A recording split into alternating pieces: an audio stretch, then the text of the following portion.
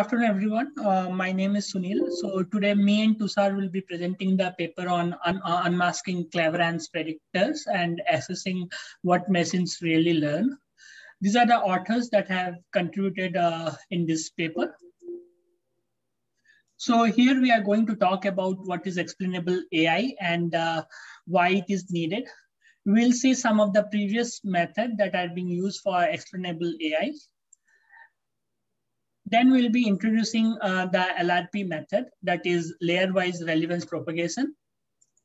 We'll be also seeing what is SPRAY, that is spray relevance analysis, which is basically applying the LRP on the whole data set. Then we'll see one of the used case in the computer vision area where we are applying spray on feature vector and DNN, which are trained on Pascal VOC 2007. And at last, we'll be going through some of the conclusion and thought that we have drawn out of this paper. And also we'll be adding some viewpoints for and against of this paper. So what is explainable AI? And our nonlinear systems are truly black box. So as we all know that machine learning systems are giving you best result in the industry, all over the industry. And they are as well matching human level accuracy also. But there are some security critical areas like loan approval, medical diagnosis, or the autonomous vehicle, where people need to know how this decision is being made and why this decision is being made. So if you see here the model, this figure, so this model is about the loan approval model, where we have several different factors or the features you can say like age, sex, BP, BMI, based on which the prediction is being made. So here people wants to know on which factor the decision is being made, because let's say if some people loan approval got rejected, so before applying for the next loan, they need to know based on which factor it got rejected, so that next time, at least for that factor, it should not reject. Right, so that is the thing. So so for that many studies has been done, and then it has been found that many models learn in a clever ants fashion. So what is this clever ants basically? So clever ants is basically a phenomenon, and in 1970, a man named Von Austin, who has a horse, and it was believed that that horse was able to solve the arithmetic sum. So let's say when these people used to give him the arithmetic sum of 2 plus 3, the horse used to tap its leg 5 times, and after which the people used to clap, and this how it is believed that the horse was able to solve the arithmetic sum. So, but when horse was subjected to a psychological evaluation, and that psychology was not interested in clapping like the other people, the horse was not stopping its tapping. So it was continuously tapping its leg. It was not stopping. So which fails means so we can conclude that the horse was not actually solving the arithmetic sum. It was focusing on the people's clap, and based on which he was predicting when to stop its tapping. Okay, so this is in this way, in this clever way, the horse used to do the arithmetic sum. So similarly, in this DNN, the clever ants, they use this technique to make the prediction. So basically, if you see the aeroplane scenario over here, in the majority of the data set, the images that we have in the data set where the object is aeroplane, most of the images has sky in its background. So so when these images are being trained, this background is being being exploited, and the DNN used to train it and used to predict those models, used to predict those images as aeroplane. But what if the co-occurrence factor, like this background, the sky background, is not in these images when the aeroplane is at the ground? Like here, only half of the image has sky in its background. Here, only 1/4 of the image is having sky in its background. So at that time, DNN might or might not able to predict properly, because if you see here in the image, you can see the part in which the sky is in background. That part of the picture shows the is able to predict the part of the plane, but the other half, which is at the ground, it is not able to predict. So it has many difficulties in this black box, means how it works. So to deal with this black box nature, many popular heat map techniques came. So the most popular heat map techniques are CAM and grad cams. So this is the first one is the CAM. The second one is the grad cam. So these are very popular and extensively applied everywhere, but they didn't contributed much to the explainable AI, as these are applied at the later stage only and not applied in the pixel level. So here sensitive analysis came into the picture, as it works at the pixel level. So basically, statistical analysis, what it says, basically sensitive analysis, what it says, it is the partial derivative over all the pixel of the prediction that is found or calculated, and the norm is kept. But while calculating this norm, the direction is being lost. So again, this is not the right criteria to find out why the decision is being made. So to overcome this type of problem, the LRP concept came. So LRP is known as layer-wise relevance propagation. So basically, this is the method to identify all the important pixels that contribute more to the decision or the output f of x. And this is achieved by decomposition of prediction in terms of its input that forms the decision. So if you see here in the figure, we have x1, x2, x3 up to xd as the input. And when this is applied on the black box and it is trained in a forward or pass manner, we will get the output as f of x1, x2 up to xd. And once we get the output, the LRP is used to decompose the prediction into the relevance component R1, R2 up to RD. And this summation will be conserved over the entire network. So since it's been said that the layer-wise relevance propagation calculate the relevance at the pixel level, each pixel is assigned a score that signifies the contribution in terms of decision making. So if you see here in the figure, you can see here a very nice heat map over here, which is calculated by the LRP. So the red part and the blue part is mainly the focus area because it has the pixel it has the pixel point which has higher here in this area basically, and and it has the more relevance also. So we can say that the model is focusing basically on this area based on which the prediction is being made. And it can also be shown that the relevance at each activation xj is directly proportional to the xj itself multiplied with the wjk, that is the weight connecting to the respective node, multiplied with the relevance at the kth layer, that is rk. So let's see some of the characteristics of the LRP. The first one is the relevance conservation property, which we have already seen. The second one is the decomposable at any neuron. The third one is as LRP calculate the relevance at the pixel level. So each pixel is given a score that signifies the contribution it is making towards the decision. The fourth one is that it works in a similar fashion as the back propagation, but yes, LRP doesn't interfere with the model back propagation because LRP is applied on the trained model. while the model back propagation is done while the training, in between the training and the back propagation is done. And LRP works in calculating the relevance, while the model back propagation calculates the error in it. So both are completely independent of each other. So once the LRP is computed, we produce the heat map that has the same size as the input images.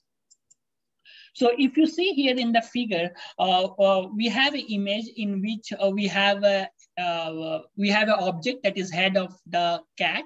And when this is passed through the neural network in a forward pass manner, we will get the output or some prediction.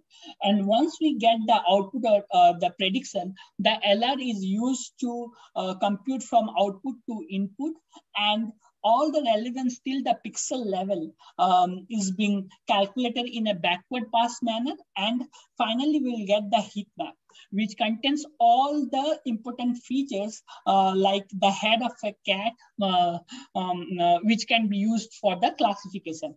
And one more thing we need to note here, that the background of the image is not being considered in the heat map, which is a good thing. And also the distracting structures like the horizontal line, which is there on the top of the head of the cat, is not being considered in the heat map. So which is good. So now the question comes, how we need to calculate this RJ on the last layer. So to do that, we need to do we use Taylor series expansion for decomposition. So as we all know that Taylor series at point A is equal to is f of x is equal to f of a plus f dash of a by 1 factorial into x minus a plus f double dash a by 2 factorial into x minus a square, and this way the similar patterns continues. But here, as we are considering only the first order derivative, so from this to the last, we can replace it with epsilon. And now to calculate the f of x, we need to get the root point a. So how to get this root point A? So it can be a good root point is the one if we remove the object from the given image, so that the prediction will be negate. So let's say if A is equal to x negate, such that f of x negate is equal to 0. So by putting this thing in the above equation, we can simplify it, and f of x is equal to f of x negate plus f dash of x negate by 1 factorial into x minus x negate plus epsilon. And on the further simplification, we will get f dash of x negate into x minus x negate, which is nothing but the RJ on the last layer. Hey, Sunil, so it's not called negate, it's called tilde. X tilde. Yeah, sorry, it's tilde. Sorry. Yeah, okay. So how to get this x tilde? Basically, we can get this x tilde by blurring the object in the image, so that the prediction will be negate. So in the picture wise, if you see this thing, let's say we have an input image in which we have a building as the object. To get the root point, we are blurring this building. And so that the prediction will be negate, so that is x tilde. And after getting the root point, we can compute gradient and the difference on top of it. And once that is done, we'll be doing element-wise multiplication, and from which we can get the desired heat map, which is nothing but the RJ on the last layer. So once this RJ is being calculated, we need to back propagate to the previous layer till we reaches the pixel level, and this is done using the LRP technique.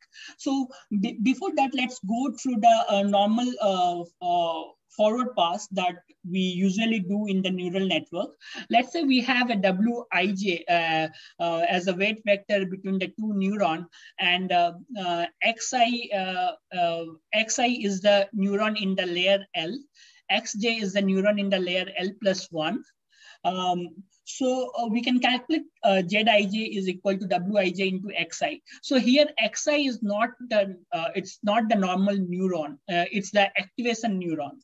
So once this Zij is being calculated, then we can calculate this Zj as the summation of all this neuron in the layer, in the ith layer. We can calculate this Jij plus bias. And once this is being calculated, we can apply the nonlinear function on top of Zj so that to calculate this Xj. So once we calculate this Xj by conservation law, we can say that Rj at the L+1 layer can be decomposed into the previous layer in this way, and which is nothing but the summation of all the relevance that we have calculated following from J to I from L+1 layer to layer L. So after that, we can calculate this Ri in this way. This is nothing but I just replace this Zij with this component and Zj with this one. And we got this Ri with respect to Rj. So now to calculate this Zij, there are different LRP rules which are used based on the different cases. So what are the different LRP rules? So the first one is the LRP 0. So this is the basic one, and that we have already discussed. So in the previous one, we have used Xi term.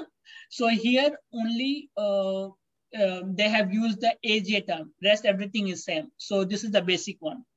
The next one is the LRP epsilon, where epsilon is being added to the denominator, and it helps in absorbing some of the relevance when the contribution to the activation of the neuron K are weak or contradictory. So as epsilon becomes larger, only the most important relevance survives.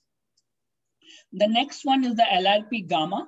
So this is a rule where we are favoring the effect of positive contribution over the negative contribution. So the parameter gamma decides or controls how much positive contribution are being favored. So as gamma increases, the negative contribution starts to disappear. The next one is the LRP alpha beta. So this is the interesting one because from here only the positive and negative contribution concept came originally, and this is calculated with this alpha beta thing. And when you put alpha equal to 1 and beta equal to 0, this LRP alpha beta can be simplified into this LRP gamma. Okay, so as we can see here, each of these rules are applied on different layer, and so it has the different significance. And this way, all the LRP rules are being used for explaining the different neural network architecture. So now here we'll be comparing the heat map that are generated from LRP and the sensitive analysis. So in the first figure, we can see the cat image, again, the same image that we are seeing in the previous slides. So here we can see in the sensitive heat map, the heat map is only focusing on the few pixels on the object. But if you see the deep Taylor thing for both CAFNet and GoogleNet, we can see the heat map are focusing on the whole object, basically. And complete head of the cat can be detected from it.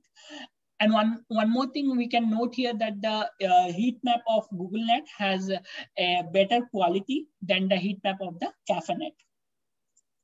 In the next image, similarly, the dorsal fin of the shark is represented well in the deep Taylor as compared to the sensitive one.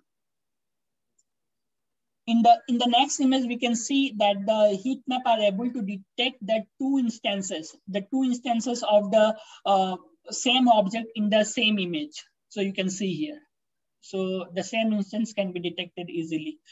And now in the next image, we can see where the LRP doesn't work well here, because as here in this image, the objects are being overlapped on top of each other. So this where the LRP doesn't work well, and some of the relevance factor are also being lost. But yes, in all this heat map, you can see background are not being considered, and also the distracting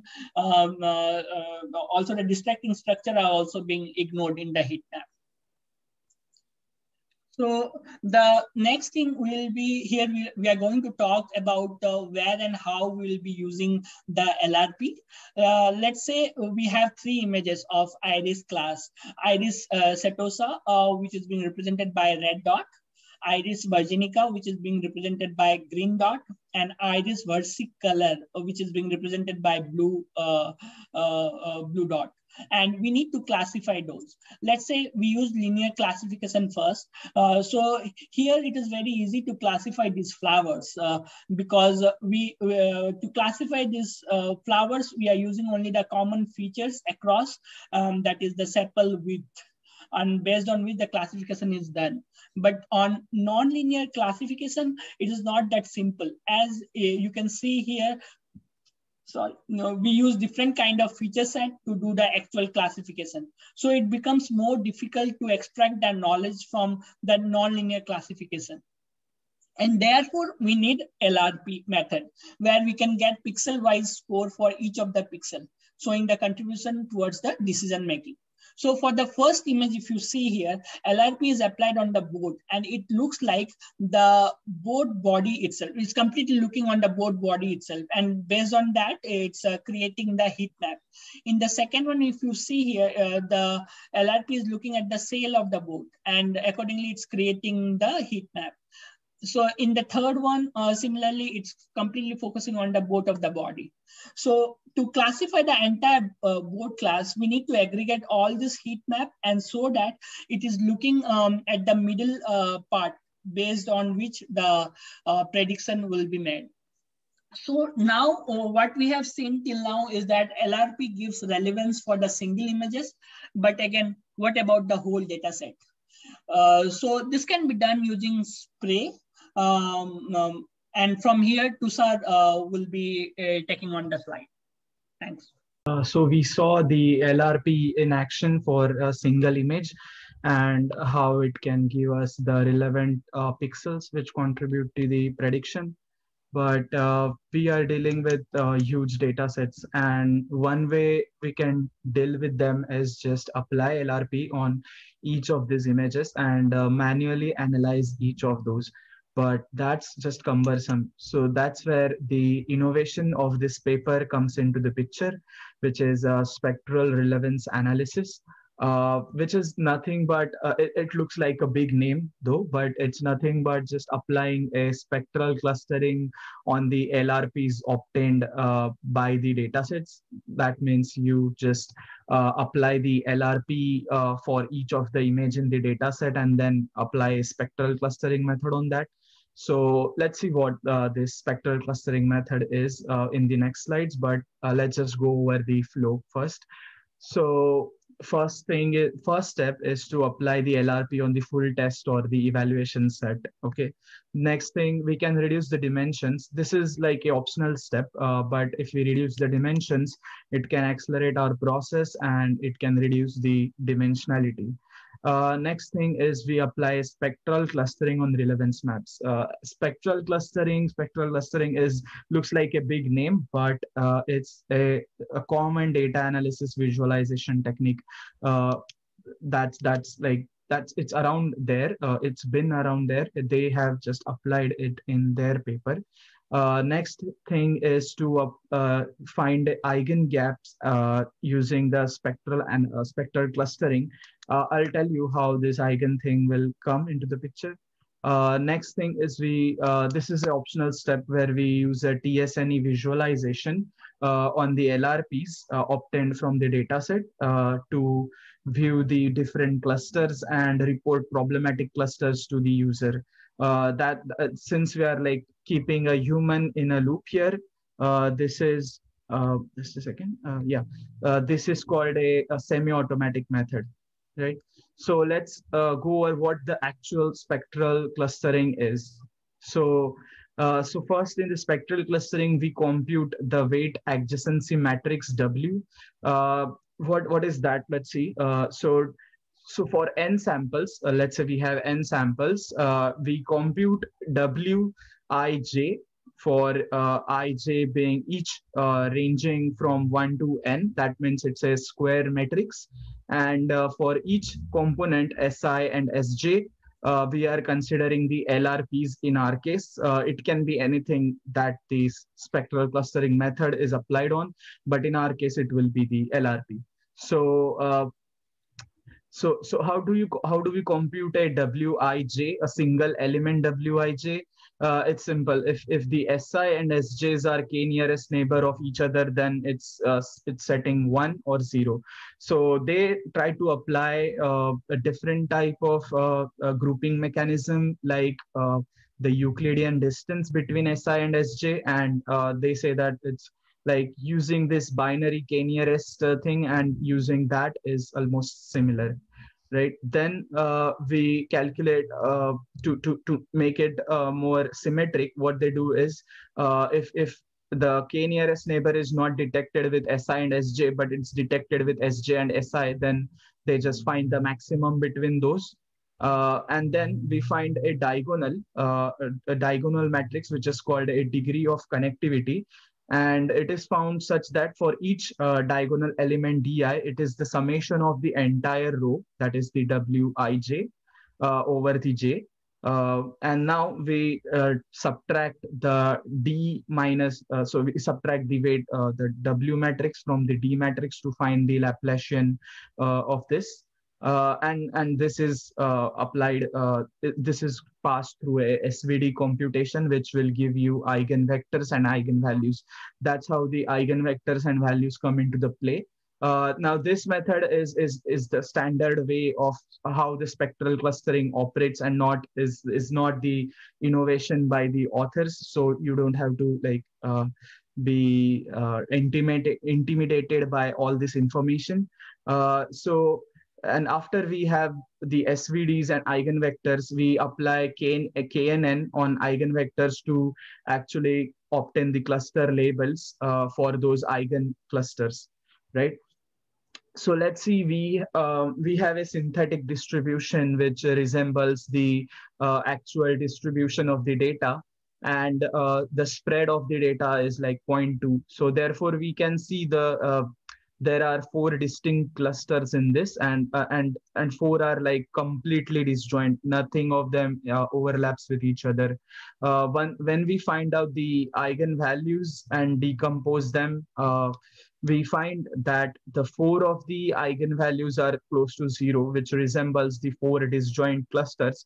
But we can also see some of the eigenvalues there, which are not 0. And what do they signify?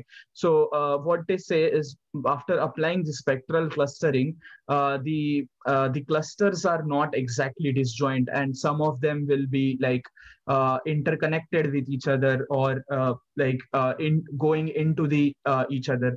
But some of them will be disjoint, and that the number of disjoint clusters that can be found is actually the values which are exactly 0, or like close to 0 in the eigenvalue spectrum.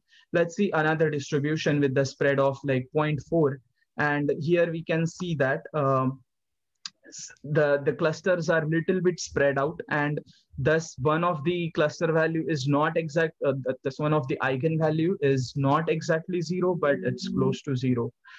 Next, we have a more like spread out distribution with sigma is equal to 0.8. And now we can see that even we can't tell which are like disjoint clusters, but roughly we can tell 2 are like disjoint clusters. Therefore, we like this one from 0 to 4, and from 5 to 8 and onwards.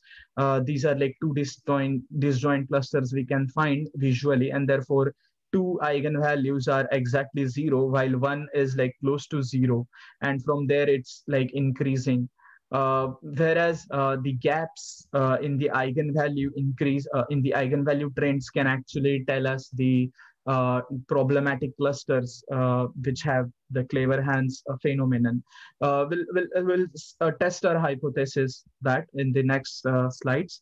But what do we learn by the eigenvalue thing? The first thing is that the large gaps corresponds to the anomalies. And second thing is that the number of zeros or near zero values are the number of disjoint clusters in the eigen found by the eigen value decomposition. Right. So let's just summarize the spectral analysis flow. So the first step is to apply. Just a second, why is it acting like that? I'm not. Okay. So first we apply.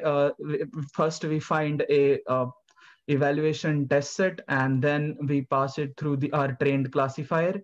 And now based on the predictions, we apply the LRP and obtain the heat maps for each of these images.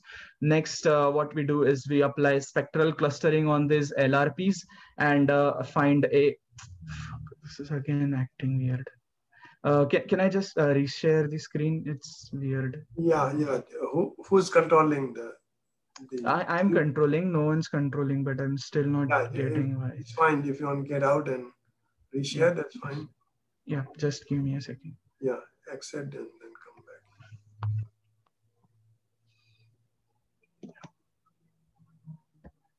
Yeah, back. okay.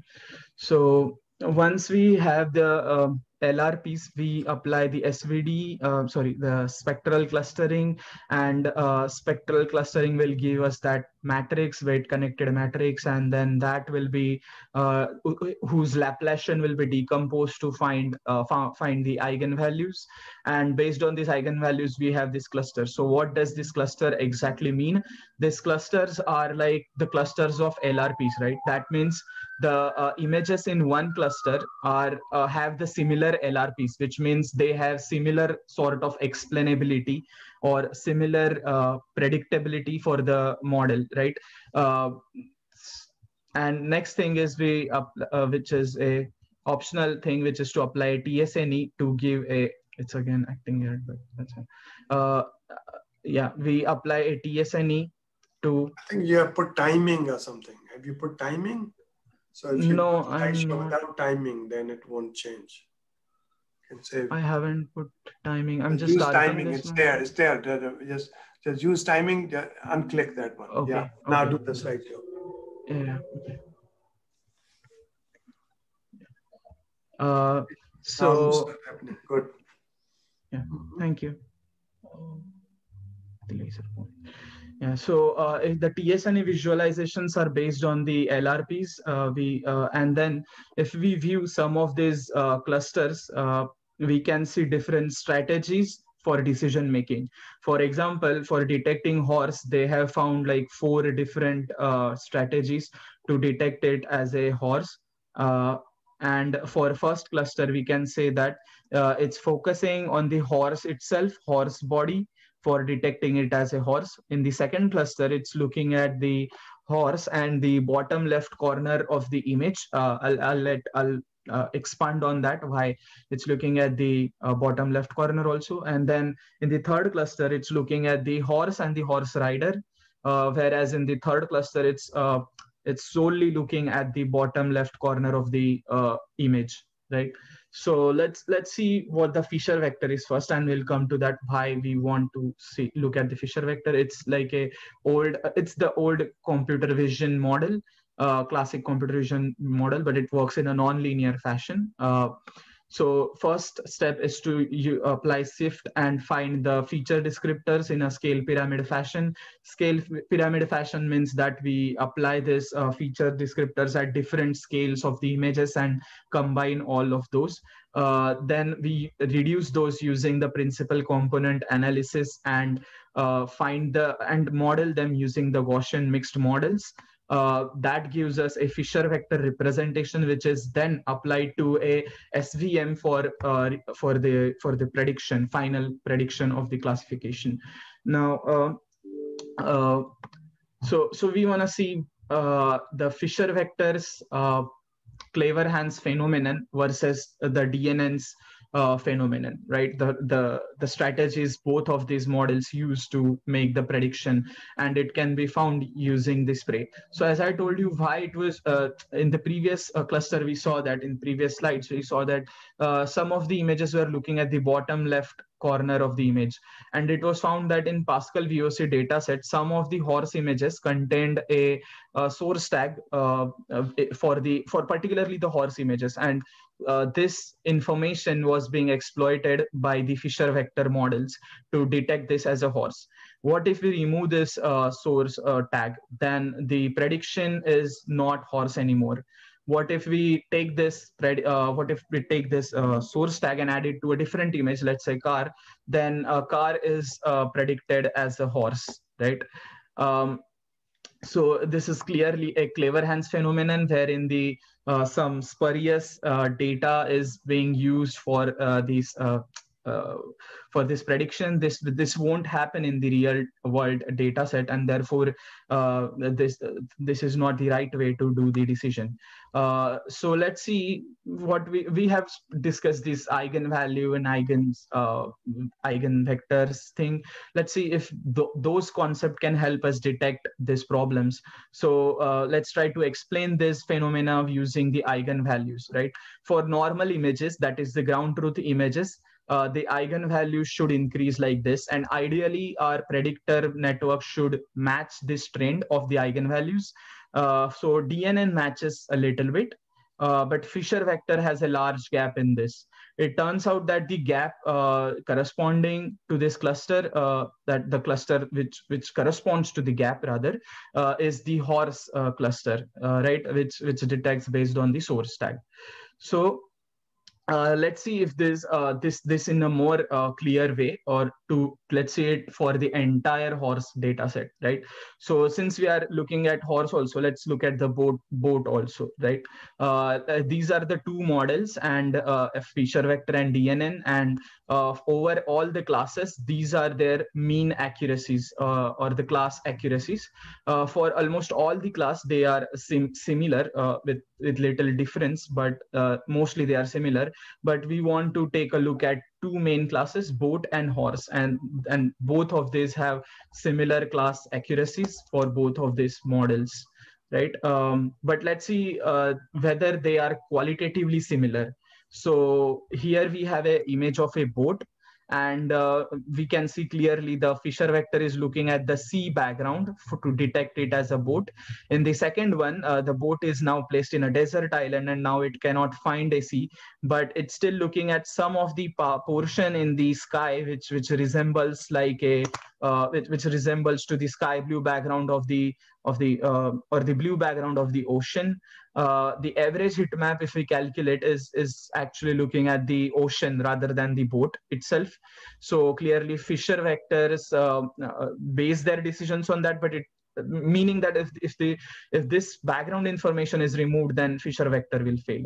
But in case of DNN, it is learning better than the Fisher vector, since it is focusing its decision on the body of the boat, as we can see in the images, while the average heat map is the entire body of the boat. For horse, Fisher vector is mainly looking at the source tag, which is present in the lower left corner of the image, and some part of the tail of the horse. The average heat map is everywhere else other than the horse itself and the source tag. For DNN, for DNN, the main focus is on the horse and the horse rider. The average heat map clearly signifies that. In the Fisher vector, I should mention that this is not a bad prediction for Fisher vector, because Fisher vector's prediction is based on the context of the images. But then again, when contexts are used, such source tag context can be used to actually make them into the clever hands way, because source tag is not going to be present there always. Maybe a boat will be always present with the sea, but not the source tag, right? So that's clearly a problem with training with Fisher vectors. With this eigenvalue analysis, we also got to know that there is a fault in airplane detection also in like both the models, in DNN and the Fisher vector. So let's see what is that fault. So when we have a Fisher vector, these are the Fisher vector heat maps, and from the heat maps, it's clearly seen that the decision is based on the background of the aeroplane and not the body of the airplane or aeroplane. And then in DNN heat maps, we can see that the decision is based on what is this? This is a stripes from the upper corner, the right corner, the bottom corner, the left corner. These are actually the paddings we add to the DNN as a pre-processing step to make them into the similar size. Right. Unfortunately, the DNN models learn to exploit these paddings as a prediction category for the airplanes. So let's see. Let's test this hypothesis. Let's see. Try to remove these paddings and see if whether the same decision will be made or not. So for this experiment, they try to hamper the dependency on the padding. So this is the first image, and this is the source image, or you can say it as a baseline image, where the borders or the paddings are copied across the borders, right? And we can see the classification accuracy is 1.880 for it. But the heat map clearly shows that it's looking at the borders padding along with the body of the aeroplane for giving you this classification score. This is another image of the airplane, and it too has the 1.92 as its classification score. But this image is looking mainly at the body of the airplane. But we can also see some of the light red areas in this image. This is not clearly visible, but yeah, there is some reddishness in the bottom strip there. So we can say that it's still focusing on the bottom of the stripes, right? In the second image, we are mirroring mirroring the borders, right? It's not mirroring the image, it's mirroring the borders of the paddings of the images. So let's say for upper, maybe it's mirroring the bottom corner. For the left, it's mirroring the right corner, and vice versa. And we can see the increase in the accuracy. This is because they argue that this is increasing the skyness of the or we are enriching the skyness of the image, and therefore the airplane prediction is increased. We can see again the heat maps show clearly that it's looking at the stripes. For the second image, the mirroring decreases the accuracy or the confidence, but and still it's still close to 1. And we can see clearly now in this picture that it's looking at the bottom stripes. For another type of padding strategy where we crop the paddings, now the classification accuracy or confidence is decreased to 0.76. And we can say it's still trying to focus on the top and the bottom strips, but this time it doesn't have those strips there, or the structure is reduced of that sky, and therefore the prediction accuracy is decreased. For the second image, in fact, in here we can see that the body of the image, body of the airplane is also cropped, and no wonder the decision has decreased so drastically. Still, it's trying to focus on the bottom strip. Tushar, you can maybe skip that. I think people got an idea about this. You can move on and go to the next one. Huh? Yeah, when we add like the sky blue, then actually this is the like end of the presentation. After that, it's just conclusion. Mm-hmm. Yeah. So this is the sky blue. When we add a sky blue color, it's like adding into the sky itself, so it increases the prediction. For the second one, although even though the sky blue background was not present, when we add sky blue, it increased its prediction with respect to its baseline. That is because of this relation it has learned, right? Because it has learned to expect a sky blue type of background and the stripes, right? when we add random color, it's reduced. The classification accuracy is reduced as compared to the baseline, but still there is a uniformity in the random color, and therefore it's still having the higher confidence. In here, the random color is not sky blue, therefore it's like decreased in this case. While when we add a random noise, it's like a high frequency data, and it has rather learned to expect a dull and uniform data. But we are now giving a random data, therefore the classification accuracy is drastically reduced in both the images. So this can tell us that the DNNs were also learning from the paddings, right? So that this was the like end of the paper, because other part was focusing on the reinforcement learning, and we are not explaining into that. So these are the so conclusions is straightforward, that the nonlinear models can be explained until the pixel level. We have a systematic relevance measuring method, and explainable AI can serve as AI regulator. What I mean by that is that there are many startups and many methods coming into the picture, but we can check whether their models are learning properly or not. Using that, these AI methods can be like regulated. The spray can help us find clever hands in the big data sets without actually going over the cumbersome manual efforts.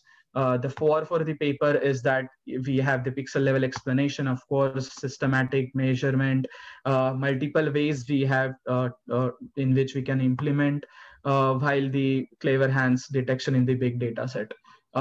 For like the against, what I have is this method actually is dependent on the LRP has to be modified for each method that we are applying to. For DNN, there is a different formula. For Fisher vector, there is a different formula, and so on.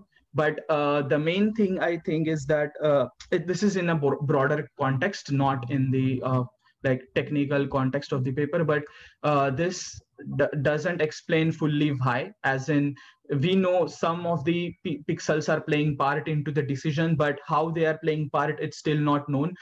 We haven't gleaned the function mappings which it's learning in its black box.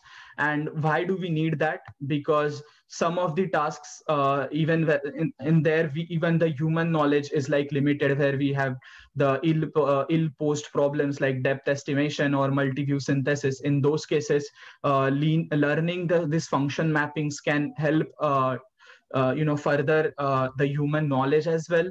Third, the last point I think is that it depends on the human instincts of verification. As in, we know we could detect the horse thing by our own instincts, because we know how to detect the horse visually. But how about the depth estimation? We don't know how to detect the depth visually. I mean, we can, but it's an approximate manner, in an approximate manner, or in a multi-view synthesis in an approximate manner. So in domains where even human instincts is limited, how about then how will this work in that domain? And that's how we like end this presentation. Thank you.